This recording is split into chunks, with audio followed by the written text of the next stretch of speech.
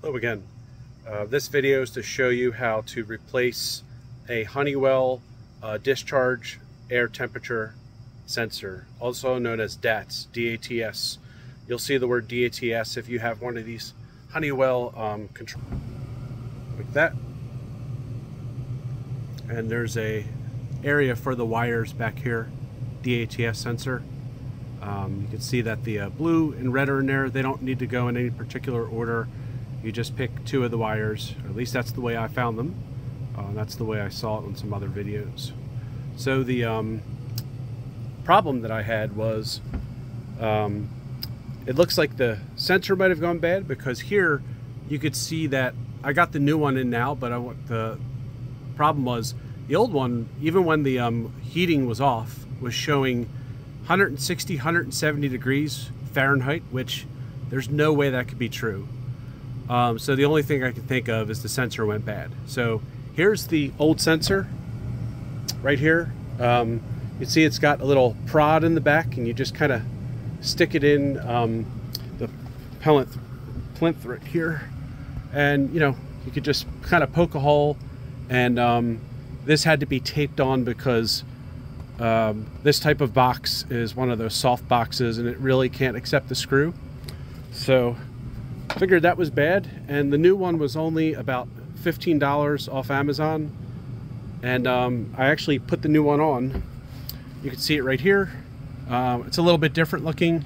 It does have the screws, but I'm going to go put some mastic tape on there to really hold it down. I don't trust the screws basically just kind of pushed in without any give. If this was a true metal box, it would have went in a lot more secure. And you can see here, I connected some wire nuts, the blue and red wire. And the nice part, which you kind of already saw, I wish I took a picture before, so you believe me, is the it says DATS 70 degrees Fahrenheit, which is cool. That makes more sense. The heat's off right now. It's about 70 degrees up here in the attic right now, and sounds like it's definitely more accurate. And the biggest thing is I'm going to turn on the heat now, and let's see how that goes. The whole point of the sensor is if it goes beyond a high limit, such as whatever it's set to, I believe it's set to about 158, 160 degrees Fahrenheit, it will cut the system off. So the fact that it thought that it was there when it was about half the degrees cooler, it just kept cutting the system off, and we were not getting any heat upstairs. And that's a big problem. It's starting to get really cold here, at least at nights and in the mornings. So let me go turn on the heat. I'm actually doing it on my phone. You can see that the heat is on now, and of course thermometer that's in there is rising.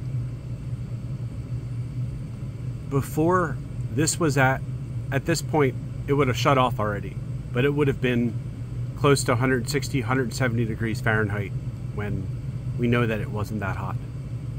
So this is definitely improvement. $15 part, and you get a nice accurate reading. It's working as designed.